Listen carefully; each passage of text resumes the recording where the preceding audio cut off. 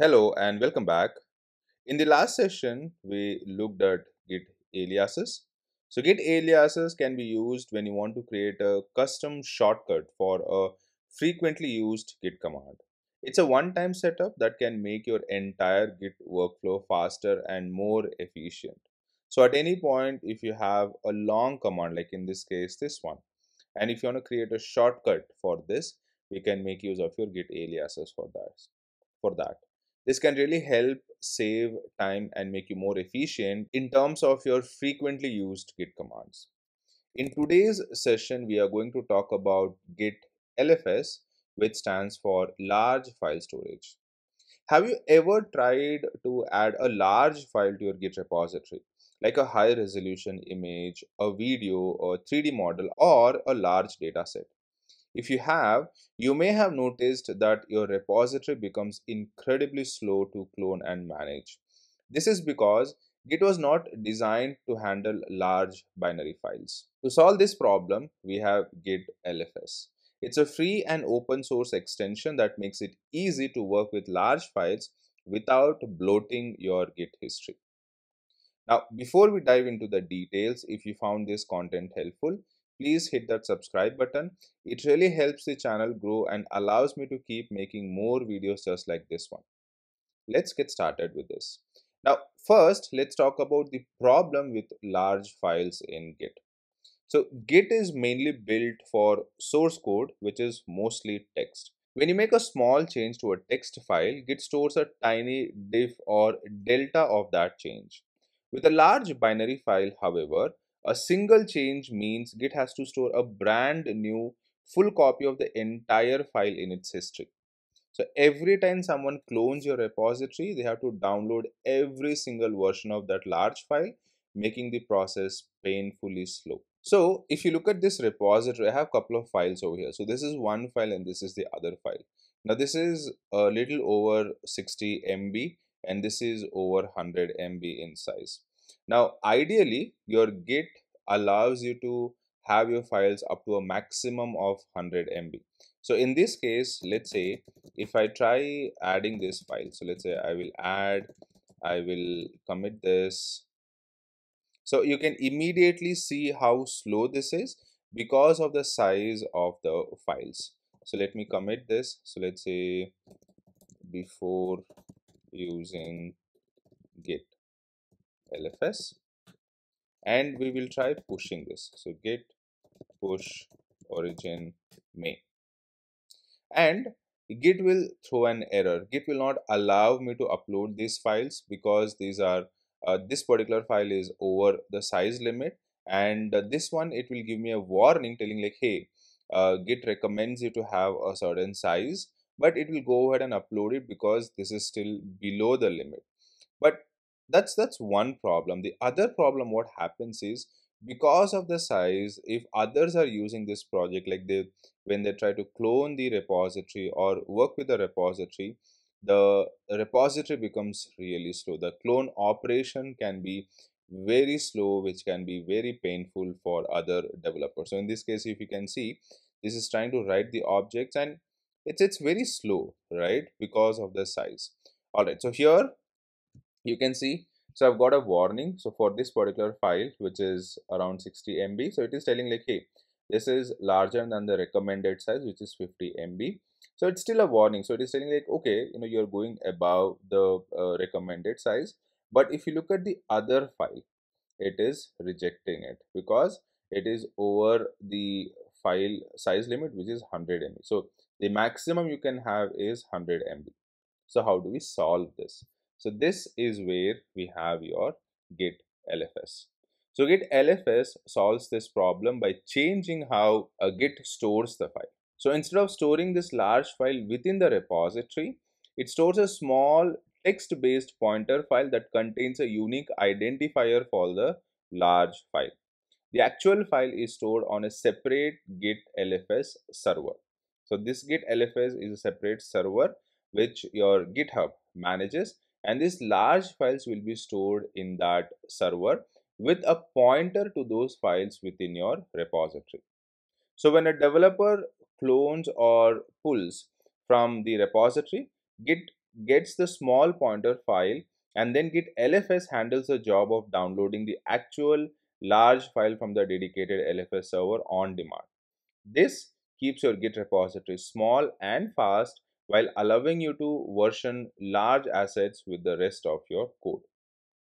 So let's look at how you can set this up. So the first thing is you will need to install the Git LFS command line tool. The installation process is straightforward and it depends on your operating system. So if you're on Mac OS, you can use this brew install git-lfs, and if you're on Linux, Ubuntu or Debian, you can use this apt install git lfs, and on Windows, you can use this winget install git.gitlfs command. So in our case, we have an Ubuntu machine. So let me quickly update the machine first. And then you can run this apt install git LFS. In my case, the tool is already installed. If it's not there, then it will go ahead and install the tool for us. So my installation is done. After installation, you need to run a one-time command to set up Git LFS in your local Git environment. For that, you can run this Git LFS install command, and this is a one-time command, and this will initialize the Git LFS for us. Next step will be for us to tell Git LFS which type of files do you want to track. So in this case, like all these are there, but we are specifically looking for these two files. So you need to tell like, hey, these are the files that I want you to track. So for this, you can do that by using this git lfs track command. So you can specify a file type using a wildcard. So in this case, let's say you can either give the file name or you can make use of a wildcard. So in our case, let's say star.png. So basically any file that ends with the .png extension. So you can see tracking demo.png. So basically it found only one file. So likewise, let's say git lfs track and then star.msi, and then it is tracking the second file for us. So likewise, you will need to tell what files you want git lfs to track. So you can either give the actual file name or you can make use of the wildcard. Now when you run this command, git lfs automatically creates a file called .git attributes in the root of your directory. Now this file contains the rules for which files to track, and you should add and commit this file to your repository. Now before we do that, if you look at the file, it will basically contain your attribute. So you can see demo.png and then the other file that we have. So whatever you're telling git lfs to track, it will add those files within this .git attributes. Now for this to work, we will need to add and commit this file. For that, we can simply use our normal Git workflow. So Git will automatically know to handle the large files differently. So all we have to do is do a git add, do a git commit. So let's say demo for large files using git lfs, and then we will push this. Now when we run this command, I will not get the warning as well as the error, because Git will use the LFS in the background to upload the files and handle those files for us. So during this git push command, Git will send the small .git attributes file and the pointer to your main repository, while Git LFS will handle the upload of the large PNG file and the MSI file to the LFS server in the background. So now here you will observe that you no longer see the warning for the demo.png, and the error that we had for this particular file is also gone.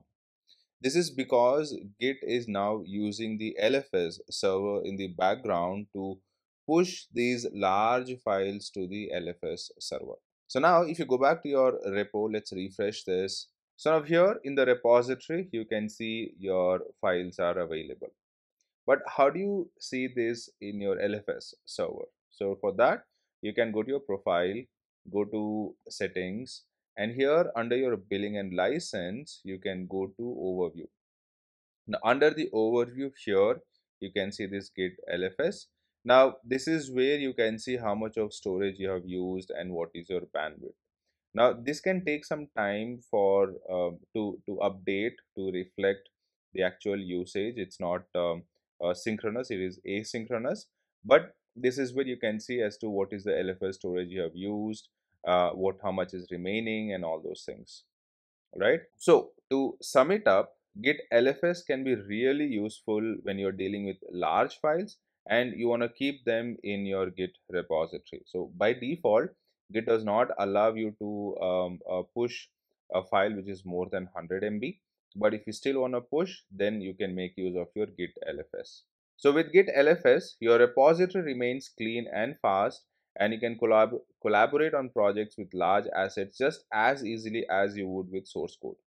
This is a must-have tool for teams working on games, video production, design, and data science projects. And that brings us to the end of this session. If you found this video helpful, please hit that like button, subscribe to the channel for more content, and let me know in the comments section if you have any queries. Thank you for watching, and I will see you in the next session.